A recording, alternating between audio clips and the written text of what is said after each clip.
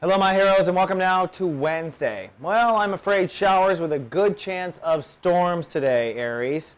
That's because the tuning fork of our emotions is crossing over Uranus. On top of that, Uranus is ruling the day. Now if you're new to Soul Garden, I will explain. Uranus is kind of the tricky Dick Nixon of the solar system. What it does is pull the rug out from under us. Its intent is for us to be more stable. But sometimes we've got to learn that we have a loose leg on our table to know we're not stable. So it starts with a test of faith. That's the trigger point today.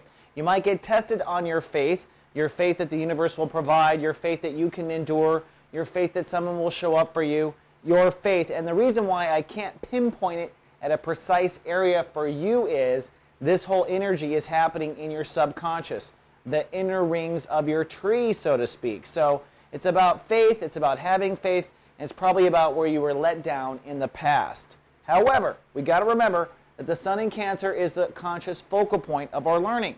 And the sun itself is logged into Uranus. Watch the astro weather for what I mean by that. So really, even though you may be getting tested on your faith in something, it has to do with you revealing truth about how stable you really are.